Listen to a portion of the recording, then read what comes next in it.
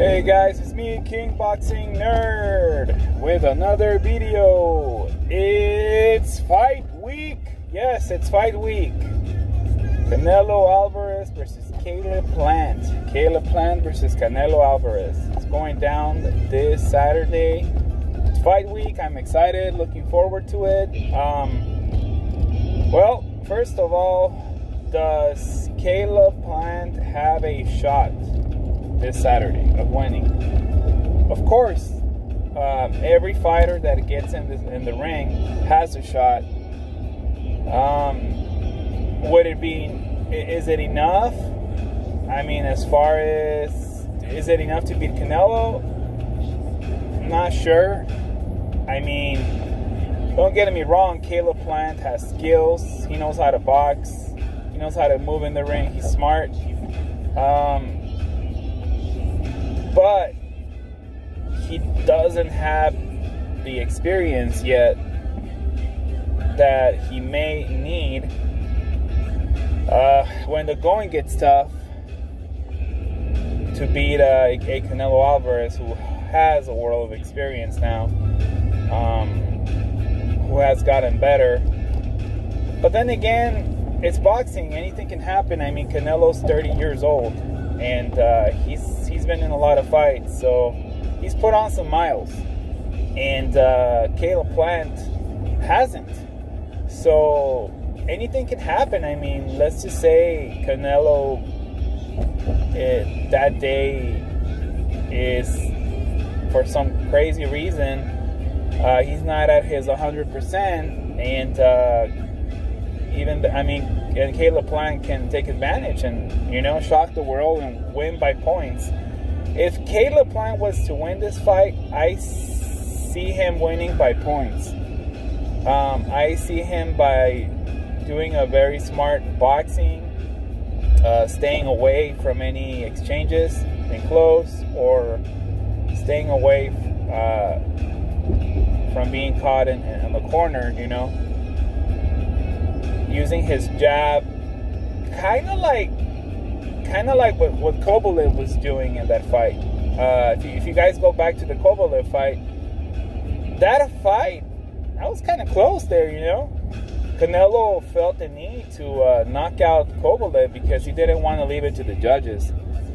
So what I'm trying to say is, as good as Canelo is, sometimes he may find himself behind on points, because he's a very aggressive fighter that sometimes he forgets to secure a round by points by establishing his jab.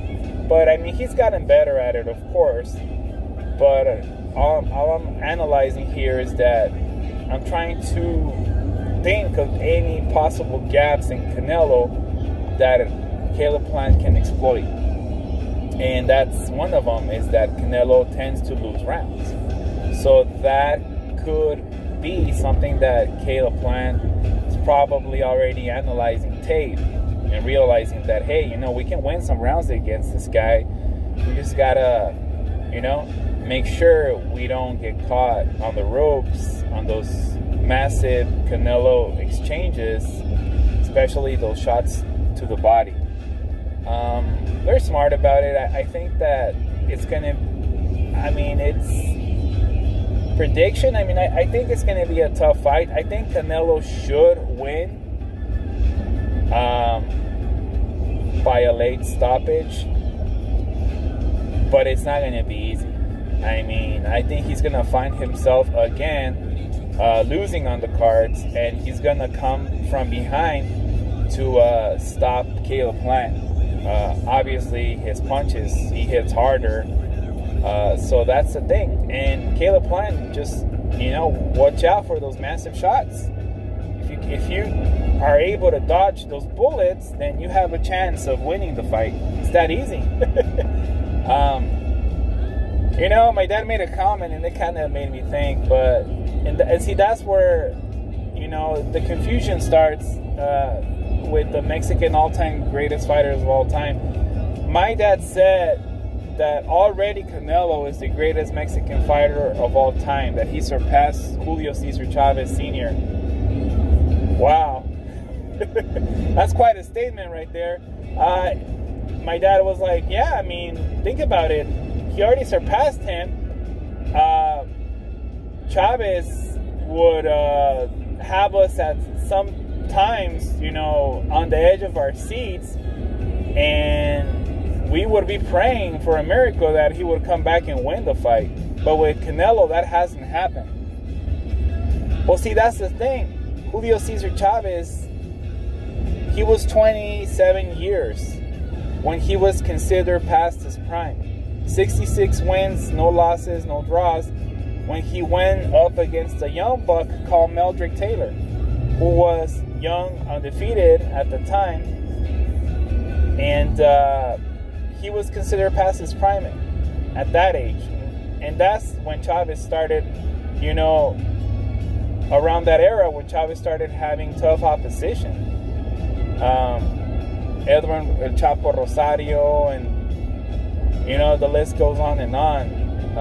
Roger Mayweather. So Chavez has been in, well, when he was younger or in his prime, he had tougher fights, harder battles that could go either way. My question to you guys is Canelo that good that he makes it look easy like Floyd used to? Or is he like Floyd Mayweather that carefully chooses his opponents because he knows he's going to win? That's where I'm lost as a fight fan. You try to analyze a fight the best way you can, but sometimes, you know, you get lost. But yeah, let me know what you guys think. Has Canelo Alvarez surpassed Chavez Sr.? Is he the greatest Mexican fighter of all time? I mean, he's had accomplishments. I mean, I think when it's what I think is when it's all said and done, leave it to the experts. Leave it to the Hall of Fame people, BoxRec. Leave it to the experts to decide who is where. Experts know based on your resume and opposition. And I go back to Caleb Plant. He hasn't had a resume with so much depth as Canelo has. The names are there. Whether Canelo has beaten some of these guys who were already past their prime, there were still good fights and there were still good boxers. And you still gain something from it, right? Experience. So Caleb Plant doesn't have that vast majority experience, and that can probably cost him in this fight. Maybe Canelo, he could have been ready for Canelo in a few more years.